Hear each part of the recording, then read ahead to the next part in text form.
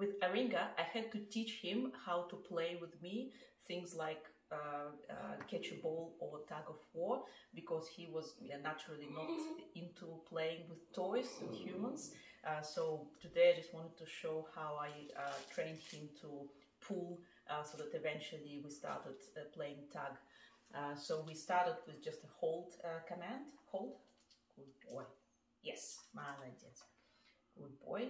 So that was easy, and the next step was I tried to encourage him to pull. So I would apply a little bit of pressure to the toy and wait for that even tiny bit of resistance and reward. Hold. Tini, tini, tini. Yes. Good boy. Молодец. Молодец. Hold. Hold. Tini, tini, tini, tini, tini. Yes.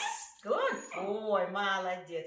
So this way, step by step, we could start playing actual tug of war. Hold. Good boy. Tini, tini, tini. Ah, good boy. Good boy. Tini, tini, tini, tini. Дай. Good boy. Hold. Tini, tini. Good boy. What the? Молодец. Tini, tini, tini. Yay! Good boy. Молодец. Умничка. And he started actually enjoying that, and now we can play with him the tug of war. It's great fun for both of us, but it's hard to believe he didn't have a clue how to do it at the start, and I had to teach him from scratch. The same concept to pull easily transfers to other tricks or just fun things to teach a dog, like opening drawers by pulling on a piece of string. Tini. Good boy. Kick. Tini.